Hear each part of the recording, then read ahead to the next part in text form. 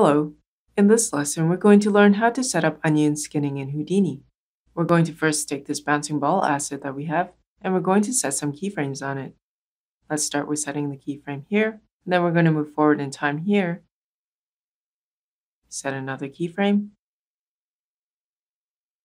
Go to frame 120, set a keyframe. And we're going to go to frame 60, pull it up, and set a keyframe there. Go to frame 180 and set another keyframe. And now we've got some motion on our ball. To see what this motion looks like with onion skinning, all we have to do is initially just turn on onion skinning here. And as you can see, we're getting onion skinning on that object as it animates. Let's zoom in a little closer. We can refine how this looks in the viewport, and we do that by opening the Display Options window. Hit the D key.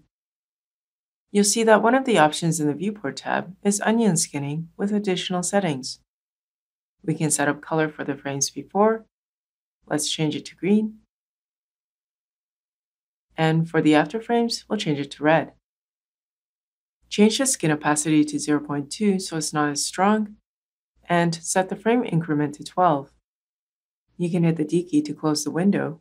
So as we animate forward, you can see onion skinning on our object here. This is where you see the semi-transparent objects floating. If we want to fix that in the channel editor, we can go to Translate Y, break those tangents. Actually, let's move the animation editor to over here, because then we can actually see those changes take place. The onion skinning updates as we make changes in the animation editor here, and now we can see that there's a bit of a sharper motion as the ball bounces. Onion skinning can also handle things like deformation. For example, we have some squash and stretch, so if we go into here, hold down Alt and left mouse button to key that, go to frame 123 and set a keyframe,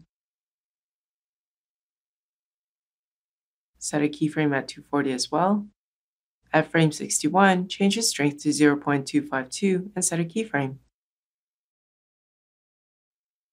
And then go to frame 181 and keyframe the strength value at 0.215. So now you can see the squash and stretch as we animate.